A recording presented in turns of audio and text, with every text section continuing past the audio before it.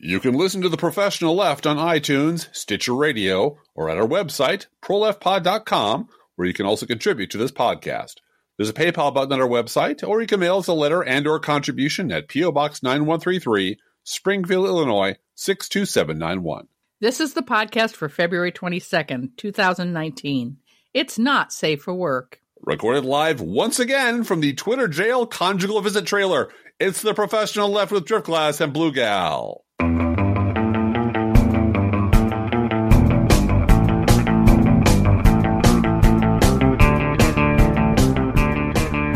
don't know if they changed the sheets in this trailer, Driftglass. It's taxpayer funded. It's pretty cheap. They got one of those big long roller papers like at the doctor. You just pull off a sheet, tear it off. Ew. You know, I'm scribbling my manifesto on that thing. Uh-huh. Let me tell you, it's pretty scorching. It's going to get me banned from Twitter again, I'm pretty sure. So when do you get out of Twitter jail? You know, Blue Gal, jail time is slow time. So it's really hard to tell. Probably tomorrow evening sometime. Friday evening, maybe. Friday evening, you know. Well, we have plans for Friday evening. We're going to go do trivia night. So that's kind of our date thing we do. Here in the Midwest, we go and do trivia. We do. With a team from church, and we're pretty good. We've won a couple times, but we always finish in the top 4. I'm telling you, we should just hustle trivia contest. That's really should be our secondary income source should just be travel in the Midwest, hustling Twitter. I don't know nothing about science fiction. I hope they don't show up on the trivia contest. I like the Star Trek. There's no knitting questions or things about autism or I'm not much of a reader. Or podcasting or liberal politics or the history of the American presidency or nothing like that. Yeah. Library? I'd rather be caught dead than in the library. Uh-huh. Hustling. Yeah, sure. The only problem is it's for charity and you give the money. Our team always gives the money back to the charity that's sponsoring the We'd be rich now, frankly. Frankly, we'd be crazy rich if we didn't give the money back every time. Yeah. It's never worth it. No, and these are it's fun. It's for fun. And it's friends and neighbors and we know everybody there and it's usually there's one table full of research librarians that plow everybody. Fuck yes, you, yes. fuck you. But our team has a good balance. We have a sports guy. Yeah. You and I are kind of the old movie and politics history, U.S. history buffs. Yeah. And then there are people that know every building in Springfield, Illinois. And when they do those visual ones, okay, we're going to show you old buildings and you have to tell us what they were in 1971. There's a guy who knows all that, so. And we're gapped. We're missing in our lineup a good music genius. The music ones are so hard. Yeah. Because sometimes they will do just tunes from 1972. Yeah. And sometimes that's hard to remember each and every one of them. But, well, and you can just see around the table, that's Creedence Clearwater Revival. That's Pink Floyd. That's Johnny Cash. And then suddenly you hit like the mid-'80s, like, I have no idea who that is. Right. And then you usually do because you're more hip than I am. Well, because I'm in the car with 2 teenage girls and they do listen to modern music. Yeah. But I was even shocked. I went through the red carpet pictures, the Getty pictures of the Grammys this year just to look at the dresses. Sure. And there were something like 64 red carpet pictures from the Grammys. And I knew 4 of the artists. I mean, I don't listen to top 40 music. But we're both kind of heartbroken today because one of the Monkees died. Peter died in the Monkees, and I've been singing the Monkees all morning. The original fake TV boy band. Fake TV boy band, and that's my childhood hurts now. Right. Yeah, exactly. It does. So I was born in 1963. So the Monkees were, when I got home from kindergarten, I would have the Monkees to listen to. This was the part about the banana splits I always liked because you never knew who the actors were. They were just, characters. So it would never break your heart to learn that the last of the banana splits was found today, in a warehouse. And autoerotic asphyxia. I don't want to hear that. I don't want to know any of that. I want to hear la, la, la, la, la, la, la, la. That's what I want. Yep. And don't need your backstory. Don't really need to know song. it. Right. We can sing both of those. It is amazing how your brain reserve space for the theme song to the Monkees and the Banana Splits. But if only there was some sort of competitive contest where your knowledge of trivia would be worthwhile to have at your disposal. Because all I have upstairs in my brain is junk. Just warehouse full of useless factoids and here's the deal. A couple of trivia nights ago, Driftglass had to leave without me for trivia because I was still editing podcasts. We don't want that. We're not going to let that happen again. We're going to do podcast early, and that means we're going to miss the Friday news dump completely, which we often do anyway. It doesn't matter. We haven't. I'm watching Twitter to see what is happening with the Roger Stone thing. I haven't seen anything yet. Go ahead. By the way, please feel free to rub my face in my lack of Twitter. Well, it's not as if you can't look at Twitter, Driftglass. Yeah, that's what makes it torture, Blue Gal.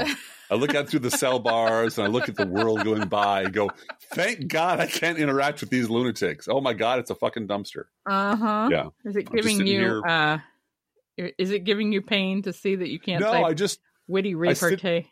I sit in the garden and read Thomas More like I do, I read Jesuit scholars. I read things like that, just I'm slowly rewinding my brain to a place where, what I'm doing is trying to figure out, I'm still writing blog posts. I'm watching how much less traffic arrives at my door if I can't throw up a link to my blog on Twitter. It is staggering. Wow. It really is. It drops off by 70%. Yep.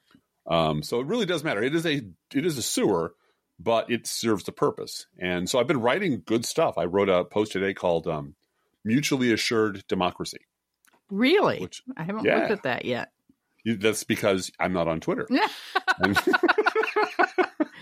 Well, Driftglass, the latest on the Roger Stone from 27 minutes ago is Roger Stone is claiming during his court hearing that he thinks crosshairs are Celtic occult symbols. Yeah, they are. And yet he has written multiple times on Instagram that he is in Mueller's crosshairs. Well, and the whole thing, I was thinking about this today as I contemplated the world for myself, that there's such an onslaught of small pieces to this larger story that just are coming out like a machine gun. And piecing it together is impossible for experts, and lay people like us are just sort of leaning into it, hoping it'll, keep our footing. But what it really needs is Walter Winchell. It needs it's so routine, the criminality and the corruption and so forth.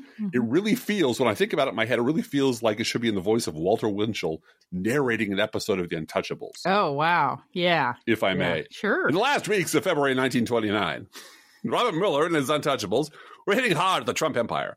Everyday indictments rattled cable news while Mueller led his men with filing after filing. While prosperity stayed around the corner for most Americans, it came out and licked the hands of Trump's lackeys, thugs, and cable news fixes.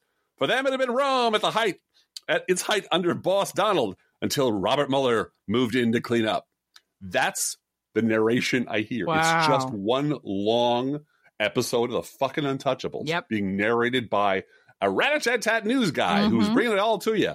And it won't slow down. This is something, it's like, it's turning America into penultimate True Detective episode watchers.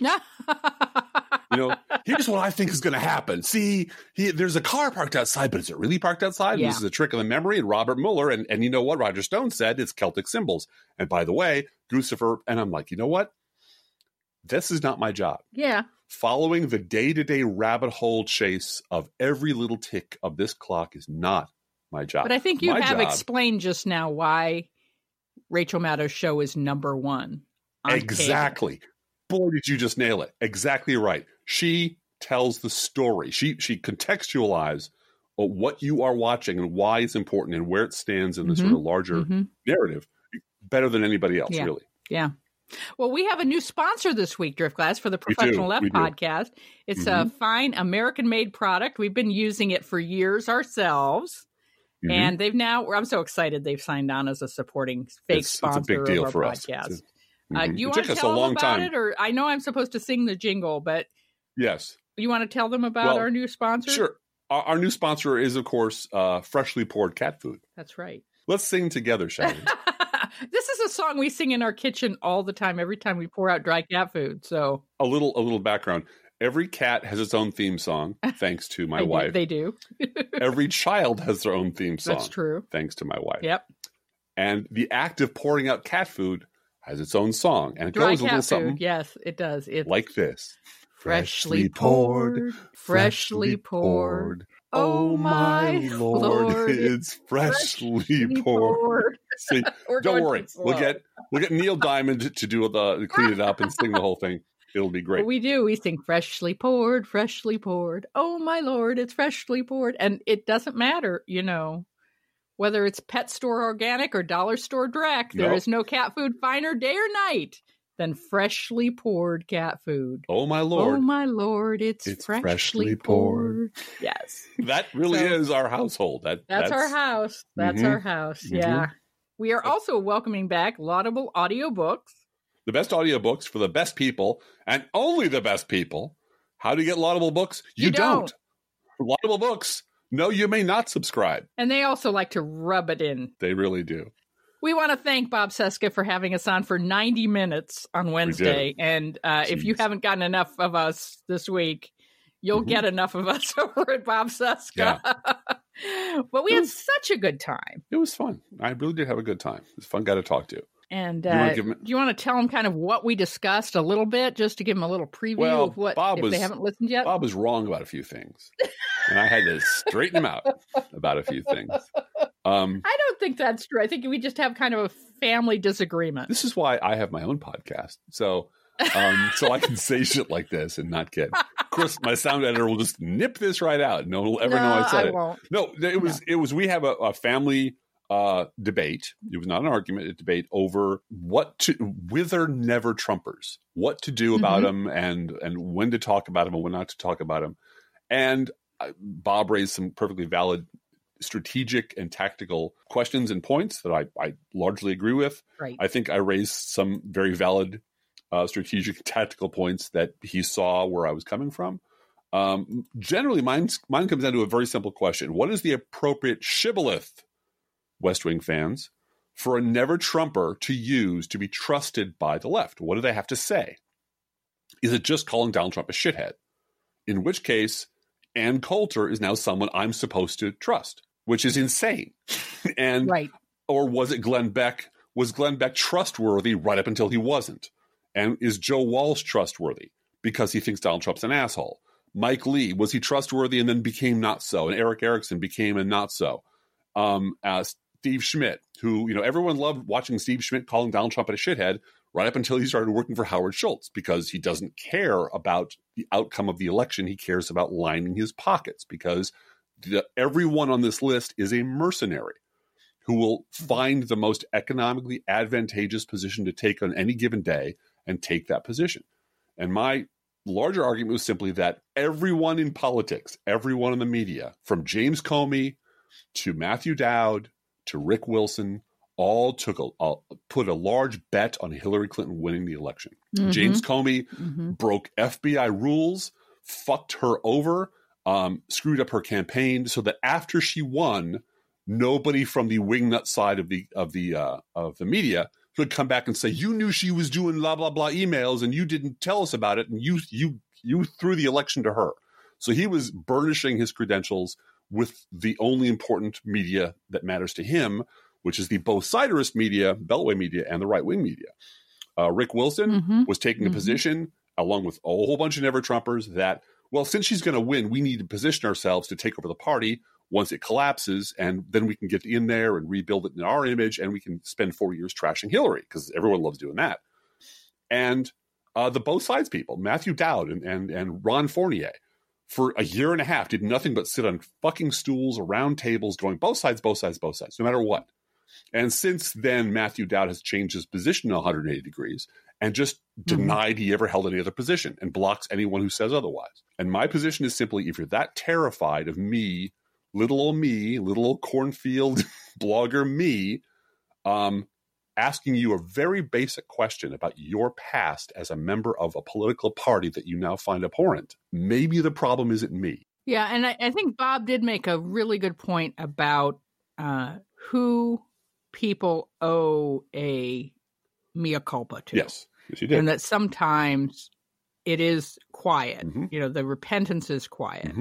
And they don't owe you personally an answer. No. They owe the universe an answer for what they did. The collective left, who they have spent their entire life trashing and calling crazy and stupid and traitorous, an apology. Right. And my rule of thumb is this: however loudly you were denouncing us and calling us stupid and insane, that's how loud you should be apologizing. That's the volume. Yeah, seems only fair. I mean, you have a big outside voice, and you've been using your big outside voice to promote this monstrous party for 20 years. Maybe apologizing in quiet to a few close friends because you want to keep your job on MSNBC isn't sufficient. And maybe your friends at MSNBC covering for you and making sure you're never in the presence of someone like me who would ask you an embarrassing question is part of the problem and not part of the solution. But anyway, that's the discussion we had, and it was fruitful and interesting and fun. And Bob's a good host, and we had a blast. He's a good interviewer. He really is. He keeps it moving. And, we enjoyed being on his show very, very much. I was expecting to talk for 10 minutes, so I talked really fast in the first 5 minutes, and it was like, oh, we're on here for what now? What we're doing? I kept thinking, are we going to be done soon? No, we're not. We're going to keep going. Well, okay. For Sandman Sims. I can go 90 minutes. If you have the time, we'll do Sandman Sims to come out with a broom and just broom us off the stage. We were too humble to think he's not going to give us a full, 90-minute interview, but it was fantastic that he did that. That was very generous. By the time it's edited down, it'll be 30 minutes of just him telling me how wrong I am and me going, you're right, Bob. You're right. I see the wisdom of what you're saying there, Bob. We are not going to talk much about Jussie Smollett today, except to say that, as you pointed out in our notes, it's water in the desert for white supremacists. And there's been a couple of people who've had some really good comments about the right-wing outrage machine was ready for this. Their tank is always gassed up for a see racism isn't real story. Well, and I think there is one other thing to add to that, and that is there is this prevailing attitude that exists inside the Beltway media, inside the commercial media, that in order for the left to be legitimate, it has to be 100% pure and perfect all the time. I was going to ask you that question this morning, and I didn't get a chance to. Why it is that we as Democrats, and I do blame Nancy Pelosi for this in large part, why we are so cautious not to martyr Donald Trump so that he's, his base can then celebrate him as a victim of Democratic overreach. But martyring Hillary Clinton was just fine. Yeah.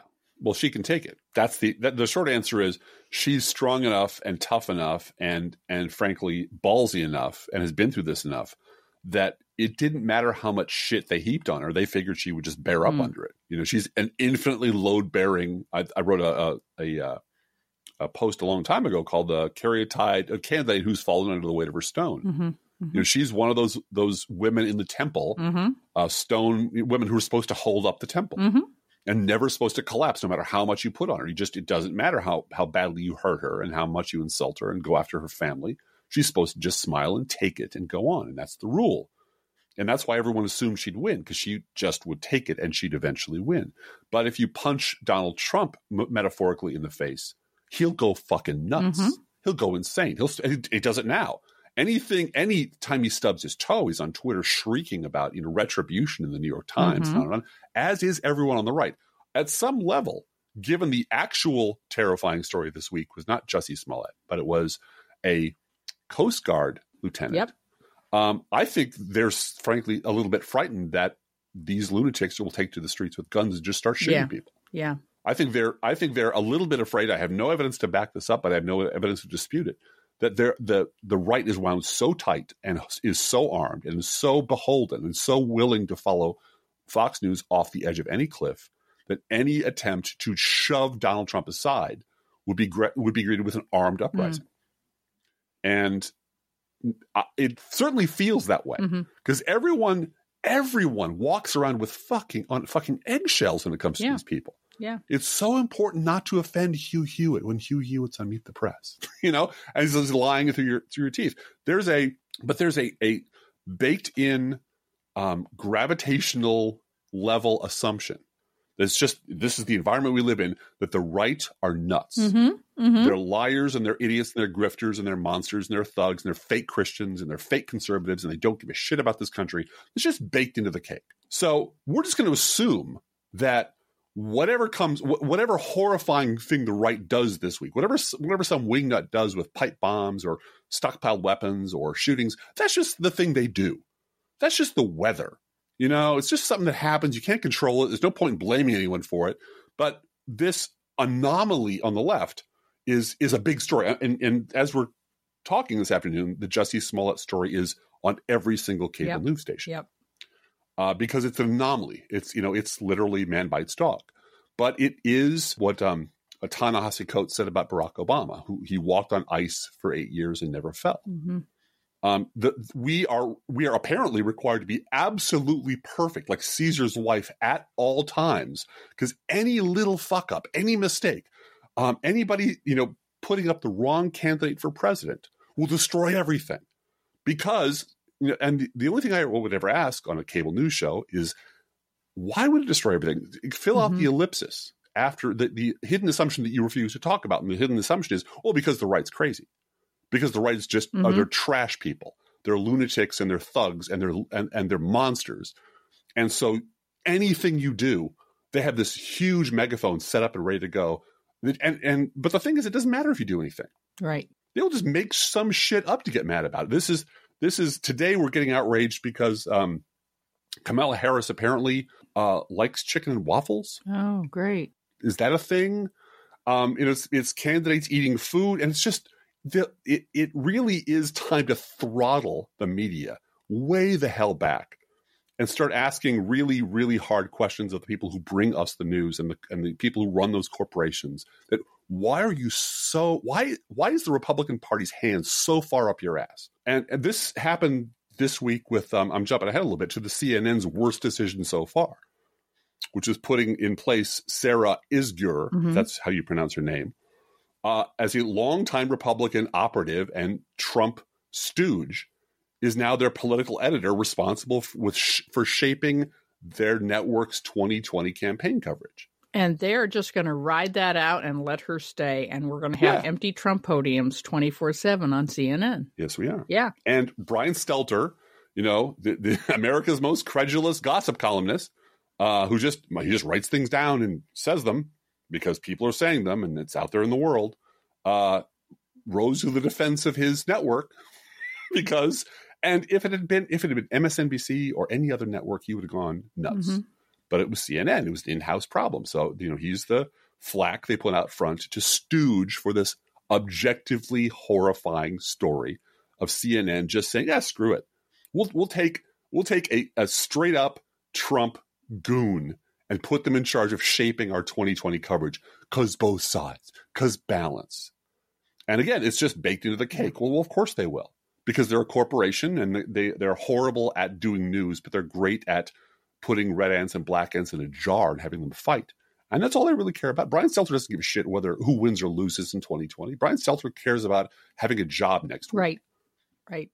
Anyway. And the fact that you don't know about chicken and waffles, Driftglass, means you aren't up on your John Cusack movies. Yeah, well. Because Tapeheads. Did you ever see Tapeheads? Don't get me started on John Cusack. Ironically, or on topic, Tapeheads was produced by Michael Nesmith of the Monkees. Really? Yes. You are.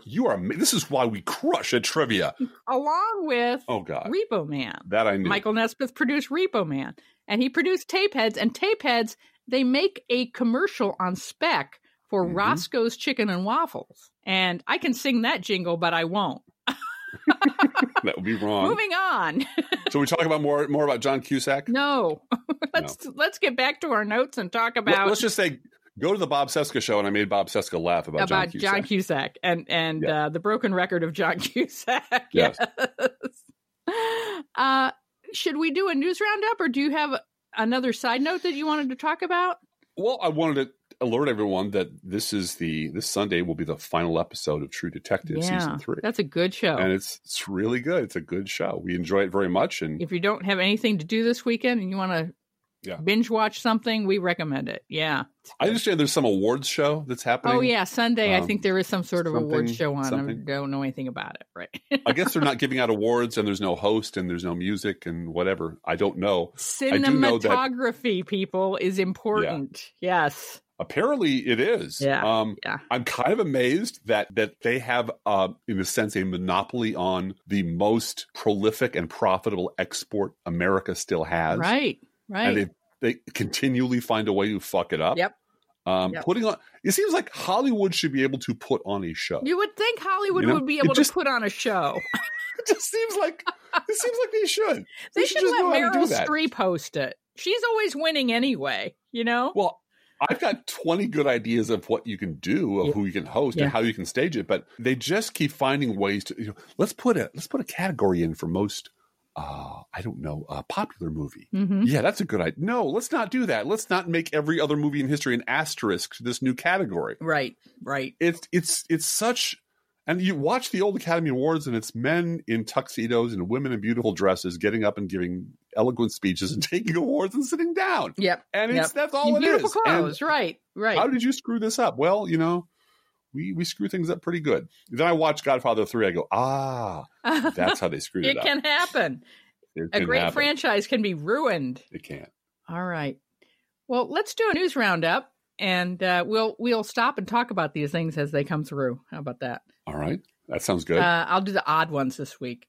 Nancy Pelosi says the House is preparing to vote in the coming days on a resolution rejecting Trump's national emergency declaration. Oh, Nancy. I find it highly ironic that emergency declaration is taking money away from the Army Corps of Engineers. Yeah.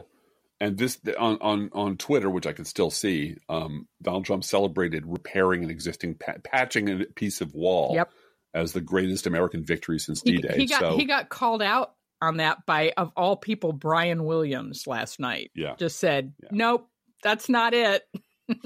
I'm sure that'll turn him right around. Right. Michael Cohen has agreed to testify publicly before Congress on Wednesday of next week. This is about his longtime work relationship with his buddy Donald Trump. He was Donald Trump's longtime fixer and crony. And I don't know what to say other than Wednesday should be interesting. I expect a whole lot of angry tweets from Twitler. Except that he's going to be in Hanoi that day. Oh, we don't even know if he's going to have Twitter access. I'm sure they have Wi-Fi on Air Force One. But I think they've told him he doesn't. I think they've told him, they've convinced him in the past that he doesn't. Okay, here's a little side note. To the sound editor, just cut out the whole part about Wi-Fi. Okay, and don't let him know. Because we know that Donald Trump listens to this show.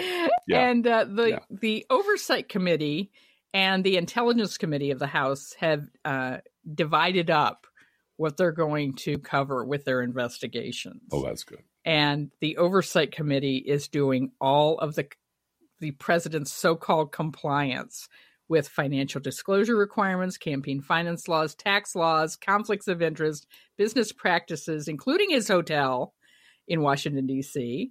One of the items that the Oversight Committee is going to be looking at with Michael Cohen is, and I quote, the accuracy of the president's public statements, unquote. Wow. Well, and this is something we did touch on with Mr. Seska, which is, do you consider the endless torrent of tweet vomit that comes out of the White House to be presidential statements? I do. I think that you should treat them like you would a flock of birds or a school of fish, which is just observe them in toto and see which way they're shifting to figure out what is frightening this guy today, what he's watching on TV, if you pay attention to him at all.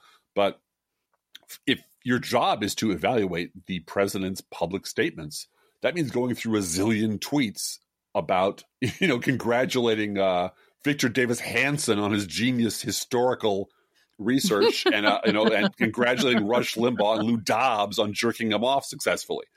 And that's got to be, you just got to feel dirty after doing that for about an hour. It's just got to be, really? I got to autopsy this bloated thing and it's never going to end. I didn't go to law school for this. This is what I planned on, but we don't get the presidents we deserve. We get the presidents Republicans force upon us. Honest to God. You're up. Things are looking grim for Republican Mark Harris in North Carolina. Yeah, he's even come on the stand and said we need a new election. Yeah. And some middle fingers are going up around the universe about that. Now that I've been caught and my son's ratted me out and my lawyer's a lunatic and everyone around me has pointed to the large pile of burning ballots I have under my chair, I realize tearfully that perhaps something has gone wrong and maybe we should do it over. Yeah, I have a better idea.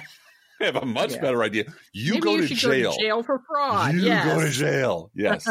And then we'll have another election with whoever, probably your, with not you. Yeah. Yes. With not you winning or your party. Yes. A white supremacist ex-Marine and Coast Guard lieutenant was caught plotting a mass terrorist attack on the United States. A search of his computer found a hit list featuring Democratic leaders and members of the media that include Nancy Pelosi, Chuck Schumer, Alexandria Ocasio-Cortez, all the media personalities, including Joe Scarborough and Chris Hayes.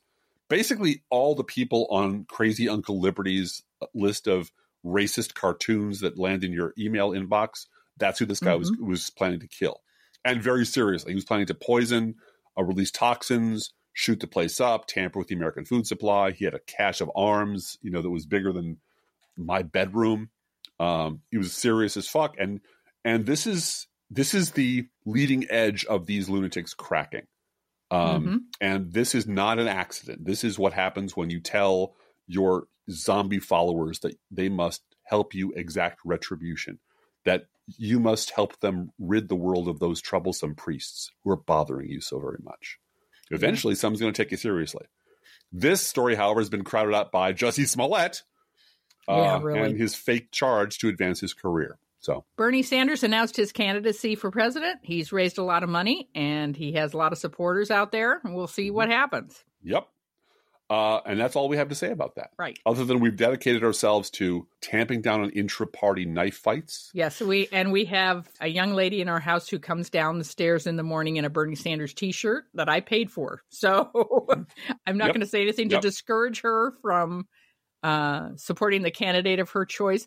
I will say that Sanders has competition in the field for the progressive vote, and that is a good thing. That means that we've got depth, and that's just a good thing. And in any political conversation about what a political party should do, even though Bernie Sanders is not a Democrat, his voice should be in the mix. Oh yeah, he represents positions that should absolutely be part of the Democratic platform and need to be vigorously argued by sane, healthy, adult Democratic candidates. Period. Full stop. And a lot of what he has pushed for in 2016 is now Democratic orthodoxy, and that is also a good thing. Yeah. So, and it is funny to hear this. This is one of the things in my post that I did today, to hear Byron York and Liz Mayer just wringing their hands, going, "Well, we're never Trumpers, or we know never Trumpers, but you're going to lose this if you go hard left." And by hard left, they mean, you don't support gutting Social Security. Right. And you don't support some freaking austerity panel to make up for the fact that Donald Trump is spending money like a drunken sailor. And you support raising taxes on uber wealthy people to pay for college education. And you support healthcare for everyone. And you support actually believing climate change is real and we should do something about it right now. Those are not hard left positions. Those are popular American positions that if you live inside the wingnut bubble, you think are crazy left positions because you've been telling yourself for 30 years it's a center-right country. And it's not a center-right country. It's a liberal country. Those positions are incredibly popular right down the line. But it is impossible for those people, those never-Trumpers, to acknowledge that is true. So they're really frantic about what are we going to do if they nominate someone hard left? And they've all come down on all the overlap is on one candidate. Joe Biden. Boy, they love them some Joe Biden. And I just think it's hilarious that these people who fucked up their own party so badly they can't live there anymore have the temerity to lean over our garden wall and tell us what we should be doing with our garden. No, fuck you. Sit down and shut up. You clearly don't know anything about politics except how to fuck it up and divide people. Right. So go away. Shut up and go away. Let Democrats decide what the Democratic Party should be and what our candidate should stand for. and how but I don't know who to vote for in the primary until Liz Mayer tells me what to do. Because she was so successful with Scott Walker and Roy Blunt. You just got to turn to that. So successful. Anyway, the Mueller report is maybe coming out soon, or maybe a summary is coming out soon, or maybe a fortune cookie is coming out soon, or some sort of Ouija board edition, or maybe a magic 8-ball will roll out under the door. Nobody knows nothing, which means everyone's speculating like mad. And that's all we have to add to that conversation. Nobody knows a thing. Wait until the report comes out, then make your judgment. Democratic 2020 candidates are already facing a coordinated social media disinformation attack, Russian-sourced, and we should be prepared for that. Yes. Supreme Court Justice, you might have heard of him, Clarence Thomas, called on the court at which he works to re-examine, translation gut, the landmark 1964 case that makes it hard for public officials to win libel suits. If you wanted to know what Donald Trump's plan was about rewriting libel laws so we can sue these bastards who say mean things about me and my little dick, that's what he's talking about. And of course, Clarence Thomas has never met a far right-wing conservative position that he's not perfectly happy to stooge for, and his wife is not perfectly happy to go raise money off of. But that's not a conflict of interest because they're Republicans. And speaking at Koch brothers functions isn't a conflict of interest either. No. The so-called president attacked the New York Times as the true enemy of the people and called for retribution against NBC for satirizing him on Saturday Night Live. He needs to be investigated. Yeah. Yes. A comedy show. Yeah. The Office of Government Ethics has refused to certify a financial disclosure report from everyone's favorite wizened dried apple, Wilbur Ross, saying that Sleepy Ross, the Commerce Secretary, violated his ethics agreement by inaccurately reporting stock holdings in his 2018 filing disclosure form.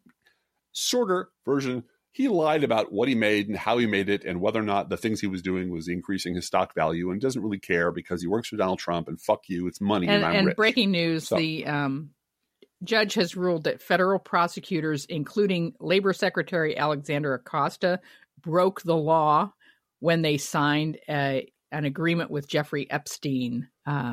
They signed a plea agreement, with Jeffrey Epstein. So that's unfolding as we go on. It's something My goodness, else. Breaking news here. It's just it is like being Walter Winchell. Let me just do my little. You tap out that little, ladies and gentlemen, troops and all the ships at sea. Breaking, but it's that way every 5 minutes in the land. I read a tweet today that Carol Lee agreed with. I forget who said it. I think it was Ken Olin, a guy on Twitter. And it really sums up how I'm feeling like these days more often. I miss feeling optimistic. Yeah. I really do. Yep. The Transportation Department is canceling $1 billion in federal funds for a California high-speed rail project, and is actively exploring every legal option to claw back another $2.5 billion from the state. California Governor Gavin Newsom linked the Trump administration action to California leading 15 other states in challenging Trump's farcical national emergency to obtain funds for his border wall. Donald Trump keeps forgetting that the House of Representatives holds the purse strings. He really doesn't. He doesn't know how anything works. He really doesn't. It's again, thank God they're stupid. Andrew McCabe has been such an around-the-clock feature at MSNBC this week that NBC has announced that it's considering building a 13-week episode weekly drama series around him, tentatively entitled McCabe and Mr. Mueller. Oh, see what I did there? That's a little joke for you people who remember movies from the 80s or 70s. Speaking of Robert Mueller, he has recommended that Paul Manafort spend 19 to 24 years in prison and pay up to $52 million in fines and forfeitures. They are going after the other money. Yes, they are. They really are. They're going, and if we get to choose, I'd say 24. If we're allowed to vote on the spread, I'm going to vote for the 24 years. And the 19 years seems light, and as Donald Trump has said, you got to be rough on these guys. If you end up slamming their head into the police car doors, you put them in the door, that's okay, because you got to be rough on these guys. And I agree. Robert Mueller should stick this asshole under the prison for the rest of his life and let him rot there. And take away every dime he has, strip him of every asset he has, and make sure his name is synonymous with treason and corruption. Sort of like Al Capone meets Benedict Arnold for the rest of time, if it's within his power to do so. Roger Stone can't keep his pie hole shut long enough to stay out of jail, which is, typical Roger Stone. He decided he would, again, threaten a federal judge Now that federal judge has decided that maybe he should shut up and sit in the box for a while. She said today, no, Mr. Stone, I'm not giving you another chance. He is now no longer allowed to speak publicly about the case. He is allowed to say the words, I am innocent, and he is allowed to solicit funds for his legal defense. Other than that, he is not allowed to speak about the case in any form. So, as Matthew Gertz said, I guess we can stop monitoring Roger Stone for a while. Oops. Oopsie. But I'm a Republican. I'm a friend of Donald Trump. I get to do whatever I want. We'll see how he, how quickly it goes before he breaks that and has to go to jail. Michael Flynn and several other Trump administration appointees ignored repeated legal and ethical warnings and promoted the sale of nuclear power plants to Saudi Arabia. Uranium One. Oh, no, that was Hillary Clinton, wait. And it wasn't ever a real thing, and it never really happened. And really happened, yeah. But Michael Flynn and a bunch of other thugs from the Trump administration really did try to get banned nuclear power plants into the hands of people who were not supposed to have them for money. Again, everything they do is in itself a scandal so monumental it should shut down their White House forever. And they've done 1,000 things. Yep. And it's just the sheer, again, if Republican behavior is so corrupt and has been so rotten for so long that the media just says, well, but what about those emails? Which is what put us in this trick bag to begin with. When you realize that Barack Obama's mother-in-law moved into the White House to help with child raising for free, and that was a bridge too far for Fox News. He wore that tan suit, and he forgot that flag pin that one time, and you got to impeach a guy for that. Right. And again, as with Barack Obama, every time they would flip their lids over something, like he put his feet up on the desk and he wasn't wearing a jacket. 20 seconds later, and this all came through my email. Crazy Uncle Liberty was extraordinarily well coordinated across the country. They all got crazy, angry about the same thing at the same time, and all up in arms because every day they needed a massive, pulmonary shot injection of outrage against the Kenyan usurper. It was always something stupid. And 20 seconds, 30 seconds, 90 seconds later would come here's the picture of Reagan doing it. Here's the picture of Bush doing it. Here's the picture. And because these people are basically political farm animals who are incapable of learning anything, it doesn't matter how many times you hit them in the fucking head with a fact-based 2x4. They will not learn. They will simply shrug, talk about the weather and football for 20 seconds, then move on to the next fake outrage. All right, I'm gonna interrupt our news roundup to ask you a question. Sure. Nicole Wallace was on the 11th Hour last night. I've heard of her. Yeah, she made the point that the Trump White House actually agrees with you, that they are betting the entire White House on the stupidity of the Trump base. Yeah. They are assuming that the base will buy the story that 3 Republicans, Mueller, James Comey, and Andrew McCabe, all 3 Republican-appointed people, walked into some secret Department of Justice clubhouse and came up with a conspiracy to, have a coup against Donald Trump. Okay? Right. And that the person who's going to sell that to the American people is Rudy Giuliani. Yes. And their entire White House is being bet. They're pushing all the chips and putting it on that number. And she thinks that's a mistake. She says it's a gigantic bet to bet the whole presidency on the stupidity of the Trump base. I think it's a very safe bet. I had a feeling you did. I don't think I don't know if it'll save his, corrupt disaster train wreck of a presidency.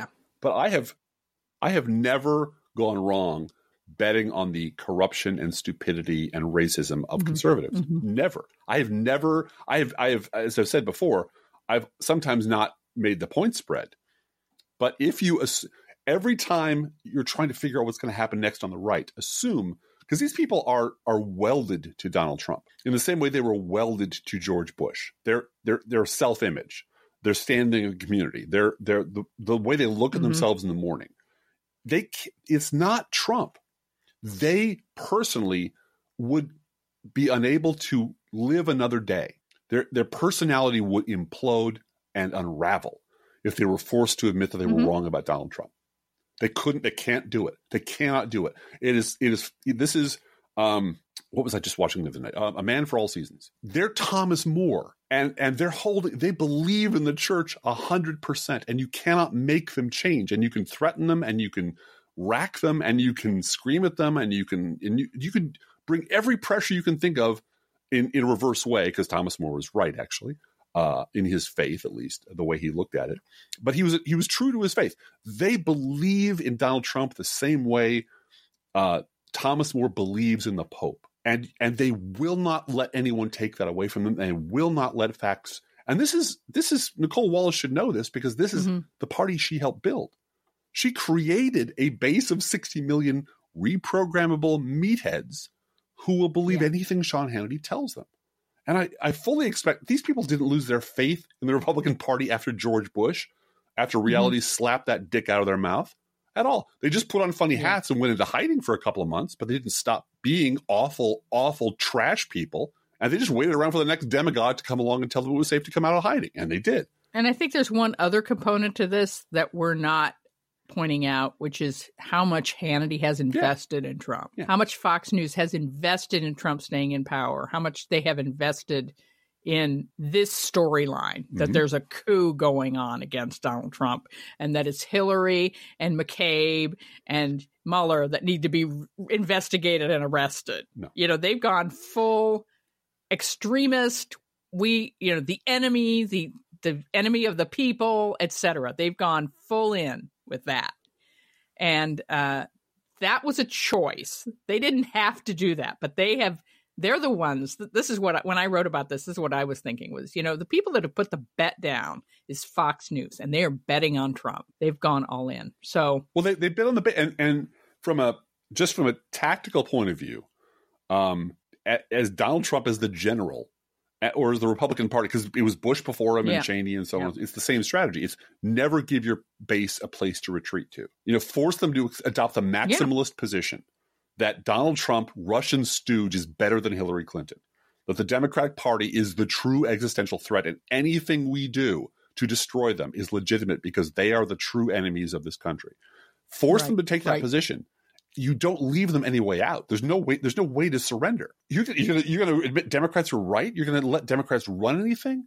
No, these people are in the bunker, in the Fuhrer bunker with Trump going, well, there's no place for us to go, but the Russian troops are coming from that way. The Americans coming from that way. And I would rather not live in a world without Donald Trump. And they, take the poison pill. They're not going. They're not leaving. And if you don't understand that this is exactly the party that Nicole Wallace wanted to build, this is what liberals have been saying for decades. Well, I don't know if that's true. And I hate to be the defender of Nicole Wallace, but I do think she was just in this bubble with Barbara Bush and pearls and a nice dress and low taxes. And, that's fine. A vibrant foreign policy, whatever that means. She lived up at the big house and didn't look at what was going on down the plantation. Exactly.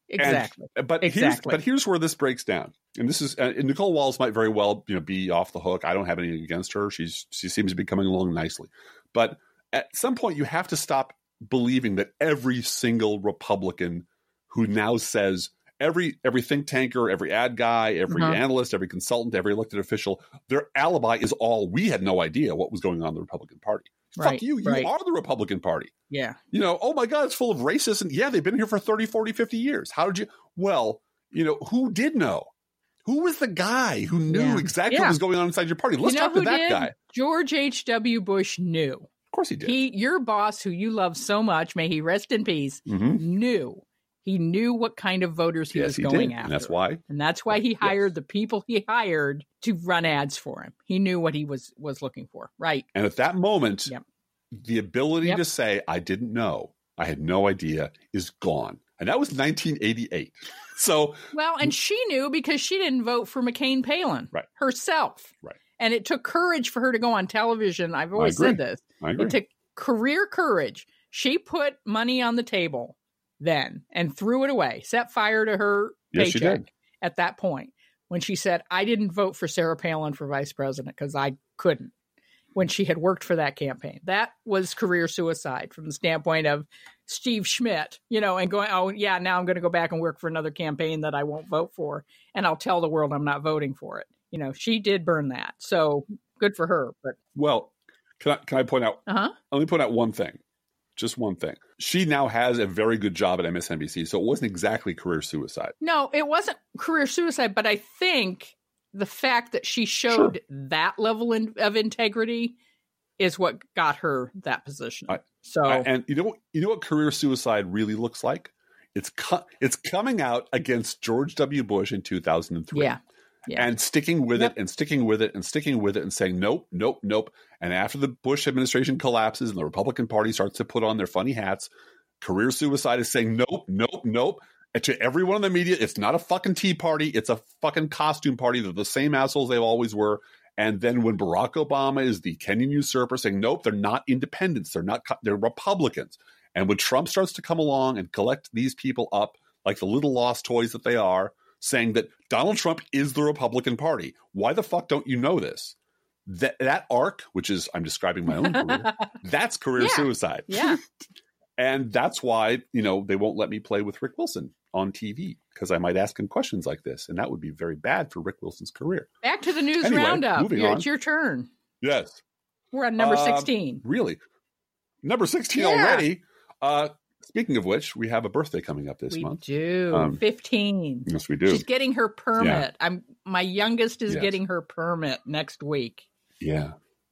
If you want to contribute to the holiday fund, because her birthday is bigger than Christmas. True. We won't say what it's called. No, we won't, because it has her name in it. It's a national. But that's right. But it's funny. We make it like it's a holiday, like it's a national holiday, because her birthday is exactly 2 months after the day after Christmas, 2 months after Boxing Day. And so the day after Christmas, she starts planning her birthday celebration. It's like the other Advent calendar. It is like the other Advent calendar, and I've written a song about it, as a matter of fact. Yes, you have, because my wife is a very, very talented woman. It's the 12 days of youngest child's birthday, and the fifth day of her birthday planning is, I'm shopping online. So she makes it this huge planning, every week there's something new. I need these kind of napkins. I want this kind of cake. She's not Veruca Salt. No, she's not Veruca Salt. No. She's not spoiled, rotten, demanding. No. She's just a planner.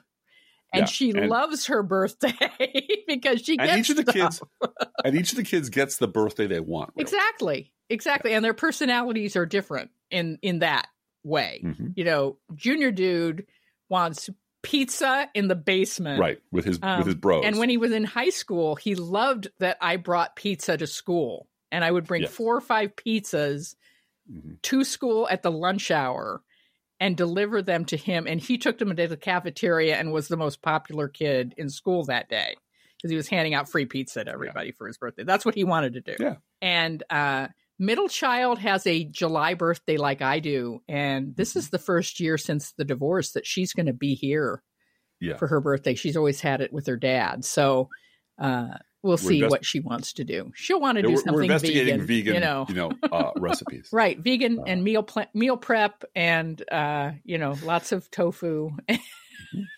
That's her. Yes, and she'll wear her Bernie shirt. And there'll be a listing of the grievances. And there will definitely be a listing of the grievances involving the oldest brother, her older brother, and her younger sister, because middle child. Hey, speaking of airing grievances, California, New York, and Illinois, and 13 other states have joined that lawsuit to challenge Donald Trump's plan to use national emergency declaration to rip off other departments for billions of dollars that Congress never approved, in fact, aggressively and explicitly disapproved, to build his fake border wall, which, as we've mentioned before, is not designed as a wall. It's designed as a monument to hatred.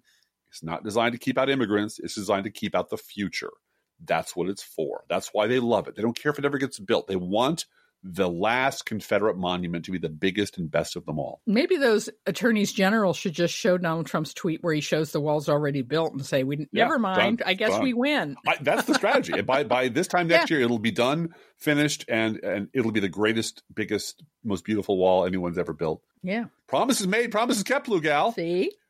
And finally, over a 2-year period, while he was trying to curry favor with the White House, former Maine Governor Paul LePage, oh boy, and his staff bought more than 40 rooms in Trump's D.C. hotel for $22,000 of Maine's state money, taxpayer money. Right out in the open. Right out in the open. It really is prohibition. The crime is right out in the open. It's aggressive, asshole mobsters who own the cops, who don't really give a shit because they're never going to get caught. No one's ever going to take them to court. They own the town, and now is the time to just rip the place off for everything and beat the shit out of anyone who stands in their way. And that's why I think Walter Winchell, The Untouchables, is the appropriate voiceover for our era. I see that. And I think about the movie of The Untouchables, when the murderer in the story says, think about your friend screamed like a pig. Think about that when I beat the rap, just walking away. And we got to toss these guys off a building metaphorically. Yeah. And toss this party off a building. Yeah. Where's the Republicans? They're in the car. They're outside in the car. The Republican policies are in the car. They're in the car. And then you have Ennio Morricone music playing mournful flute over it. Yeah. This is why we crushed at trivia, really. We're not good at anything else. We have minds like crushed at trivia. Yeah. And next year, we'll work on our holiday prep better and do a fundraiser for youngest child's birthday. No, we won't. No. She'd love that, though. I wonder if I do wonder sometimes if the children are going to follow in our footsteps. Middle child definitely will have a web presence with her vegan cooking and whatever else she's doing. No, they're already extremely comfortable navigating that world, and they're not overwhelmed by it. Yeah. And they both have a really, really strong sense of justice and social justice and fairness. The girls do, you mean? They do. And Junior do, too. Junior do is going to be working on a political campaign come fall. Yeah. Absolutely. As part of course credit. Yeah, he will. And he's a political science major, and he's close to Iowa. He chose the school because it's across the river from Iowa. So, and if he comes back saying, I'm working on the Bernie campaign, all we're going to do is applaud him and buy him pizza and tell him what a good job he's doing. Yeah. And if Bernie's the nominee, I'm going to vote for him. So exactly. If Bernie's the nominee, I'm voting for him. Yeah. Period. That's the answer to my discussion. He's not my first choice. I will say that. He's not my first choice, but this year. But that's just because so many of his ideas have been adopted by other candidates, and I think there's opportunity for fresh blood. That's my personal opinion. Bernie Sanders didn't have to put a Celtic symbol over a judge's face in order to raise money either. Roger Stone, eat your heart out. Each week we post to our Facebook page and website an Internet Kitty sent in by you, the listeners. Oh. This week's Internet Kitty is Homer. Homer listens to our show via the laptop, and he is doing so he has a very calm, relaxed face about it. Like, I'm zoning out a little bit to the professional left. It's really good. Well, put on the goldfish next, okay? Because that'd be great. I've been doing that this week. I've been floating on the 4-hour YouTube to entertain the cats while I'm trying to work. But but Homer is an orange kitty who listens to our show via laptop. You can see him at our Facebook page and website. And you can send your Internet Kitty to us at our email address, proleftpodcast@gmail.com, or you can also write to both of us. Feel free to write us. We love hearing from you.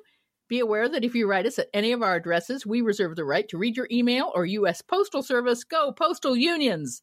Letter on the air unless you say otherwise. Don't forget our gourmet coffee guideline. If you can afford to buy an espresso-based beverage for yourself, buy one for us. This is not charity. This is our job. Approximately 0.5% of our listeners support this podcast with a contribution, and you can too. See our website, proleftpod.com, for details. It's time to join the 1%.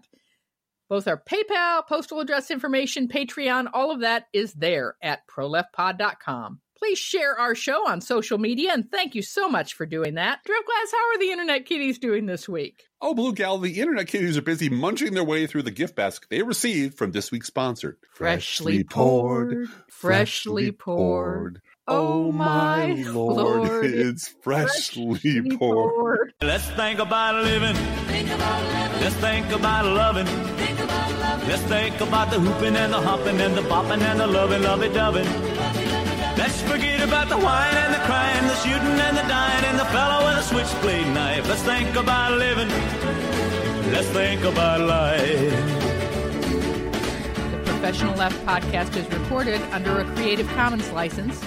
Copyright 2018, DGBG Productions Incorporated.